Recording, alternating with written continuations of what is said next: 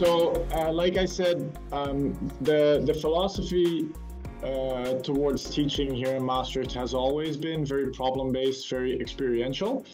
So we were actually, in most of our courses in our program, we run some sort of experiential component. So it's kind of in our teaching DNA, if you will. And then specifically for the strategy course that I teach, I was having a bit of difficulty in being able to do that at scale. So we had some projects where students did sort of a kind of a strategy consulting assignment as their experiential kind of component of the course.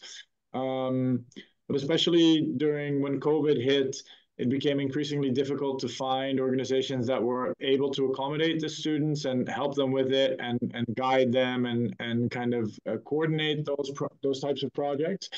And our program was getting larger by the year. So we were growing about 10 to 15 students each year. We're at somewhere between 120 and 150 now every year.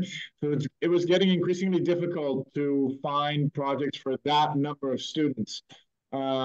Which is what led me essentially to the sim as a form of experiential learning that I could scale very well, plus that I could deliver in an online remote setting with my students during the COVID pandemic. Fantastic. Thank you very much for that. And Nora, so how did you become interested in experiential learning in healthcare management education? So I've always been a real believer in experiential learning and high impact activities for taking students from theory to practice.